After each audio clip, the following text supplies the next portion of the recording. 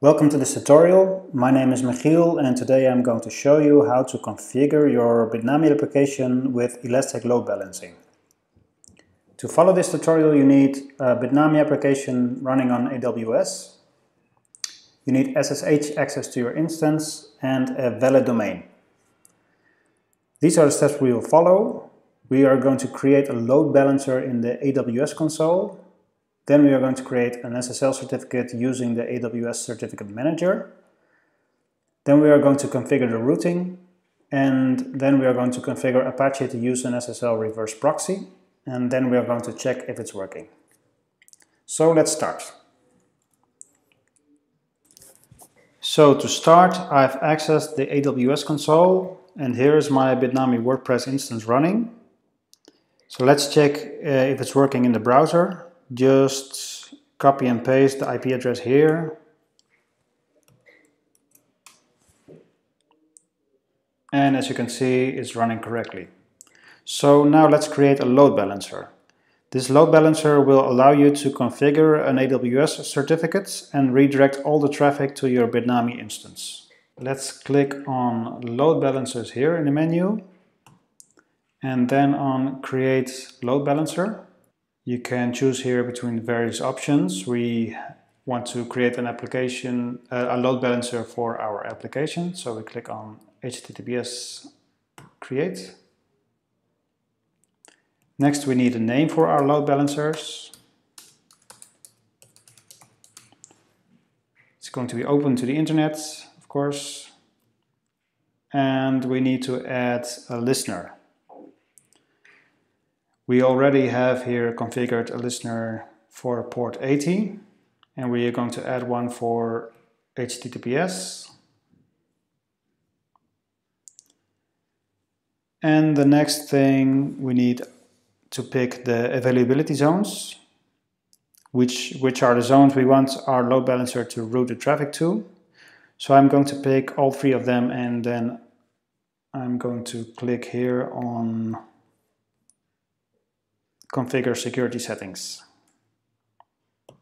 So now we must configure an SSL certificate. There are various options here.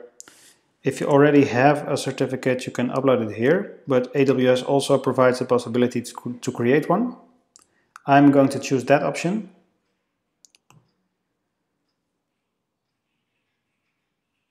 So it's pretty simple. You only need to add the domain name.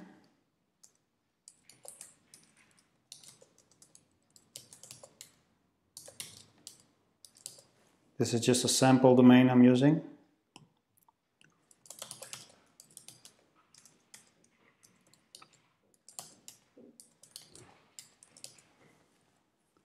And, sorry, we need to add www here, of course. And then we click on Next. There are two types of validation you can use here. If you have permission to modify the DNS configuration, you can use DNS validation. I'm going to use email validation. In this case, an email will be sent to the domain name owner.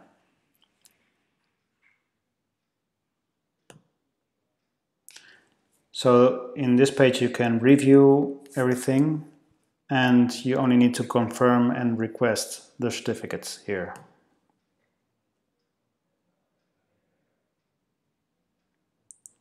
So the request is in progress.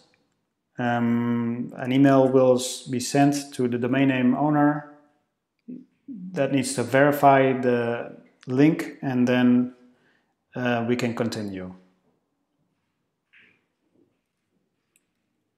As we can see here, the certificate has been issued correctly.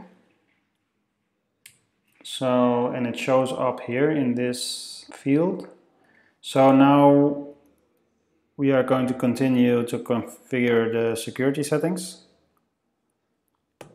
Clicking here. So a security group acts as a firewall, making some default ports accessible and closing the rest. So I'm going to click on Create a new security group. And as you can see, the port 80 and port 443 are already configured for HTTP and HTTPS. So now we're going to configure the routing. The load balancer will have port 443 open to the world, but all traffic between the load balancer and your application will be happening on port 80. So that's why this must be configured, as it comes already pre-configured here. We just need to give it a name, my target group. Of course, you can make your own name, create your own name there. And then you can continue with registering the targets. So now we have to register the target for our load balancer, which is our instance. You need to select your instance here and add it to registered. It shows up there. And the next thing you need to do is click on review. So this is the final page before creating the actual load balancer. Here is all the information to review. And then you can just click on create.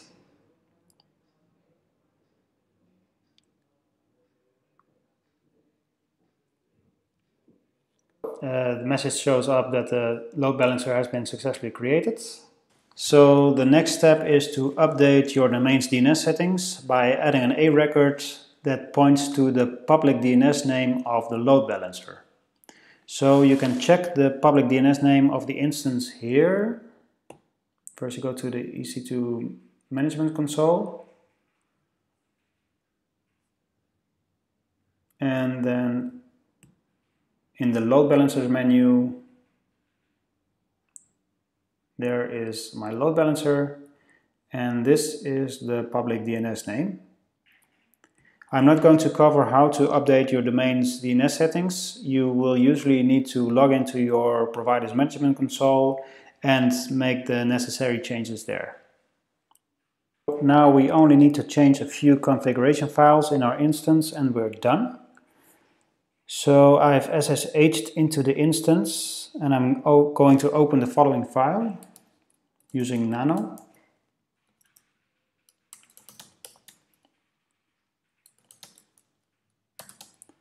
I'm using the Wordpress folder because I'm using Wordpress. If you're using another instance, you have to use that one, of course.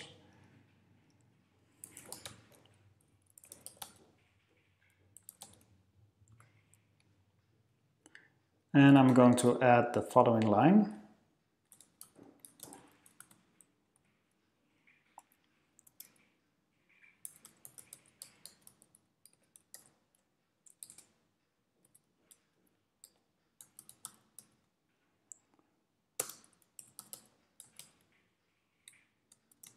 So this is basically telling Apache to use an SSL reverse proxy.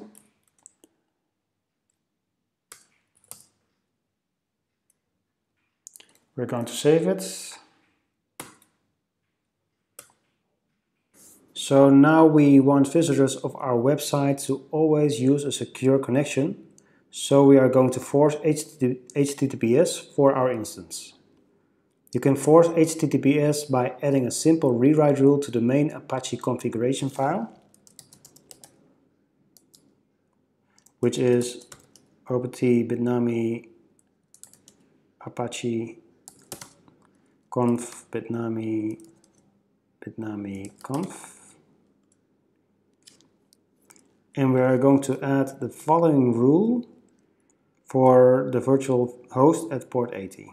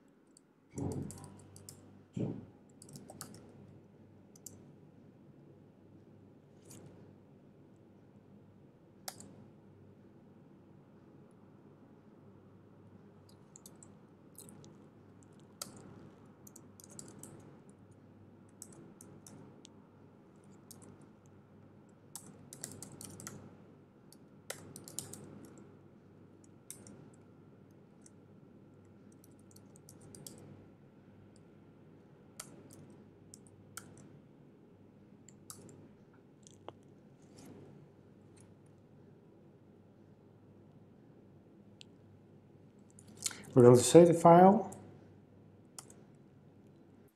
So if you're using WordPress, you also need to edit the WordPress configuration file. I'm using WordPress in this example, so I'm going to edit it.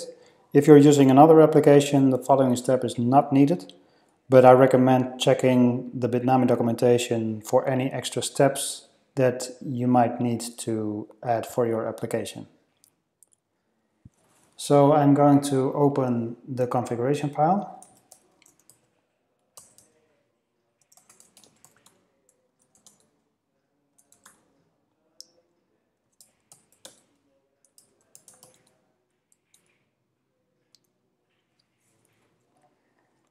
And I'm going to use Ctrl W to look for the words HTTP host, because we need to add the line right here between these two files. So you need to add the following line.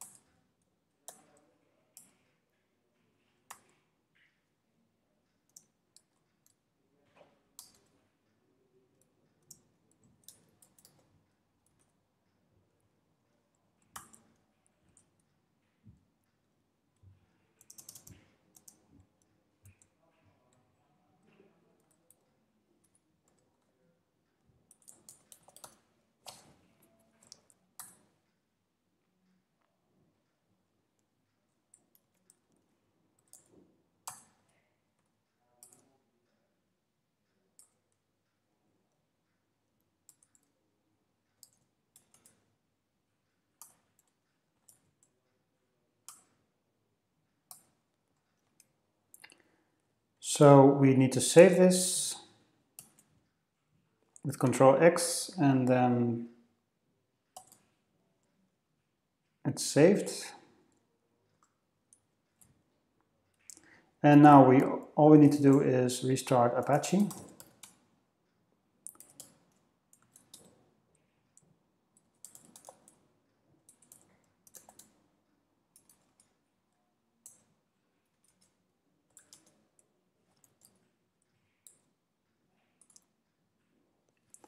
And we are going to check in the browser if everything is working.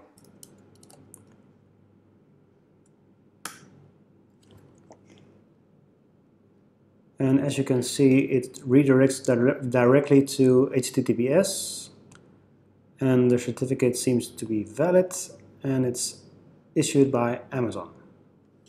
So that's correct. Thank you for watching this tutorial.